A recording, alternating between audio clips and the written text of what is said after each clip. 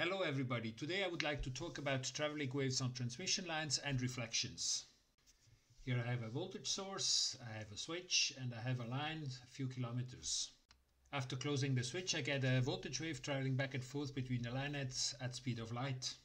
Together with the voltage wave there is also a current wave traveling back and forth on the line. As long as the source has no inner resistance, the first voltage wave is equal to the source voltage. The current wave is equal to the voltage wave divided by the line impedance.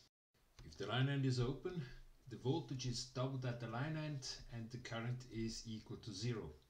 If we connect a very large resistance at the end of the line, we get the same reflection as with a totally open end of the line.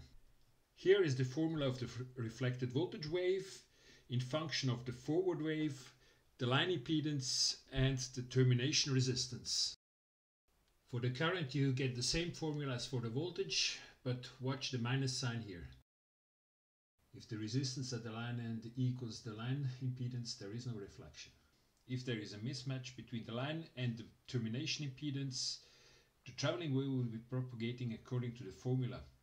After a few cycles, the termination impedance will be visible at the beginning of the line. Log into the Pro version of the simulator to have access to the traveling line model to get hands-on experience. The example shows 20 milliseconds of a 200 kilometer line. The traveling wave itself is hidden in the model.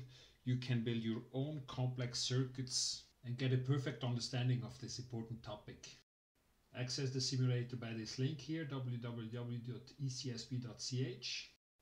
A direct link is also available under my YouTube movies. Now at the line end I connect the second line with a different impedance instead of the lumped resistance. You can see the reflection at the discontinuity and the propagation of the wave into the second line. To make the case on the simulator I have added also here a second, a little bit shorter line, and I vary the lumped resistance at the end to show the effect.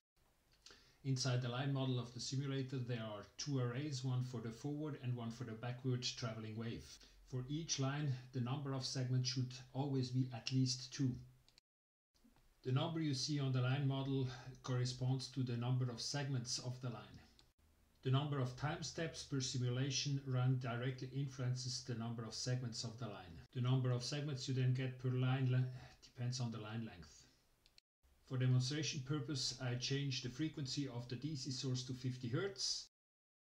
I can also switch to the phasor application and see what happens at 50 Hz with the phasors. I can also use three-phase line models to simulate complex three-phase systems. In continuous mode I can then vary the phase angle of the individual sources in order to better understand how the power flows in the system.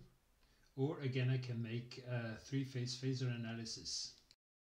Learning by doing is my mantra.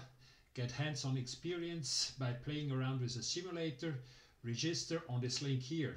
I hope to see you there. Bye bye.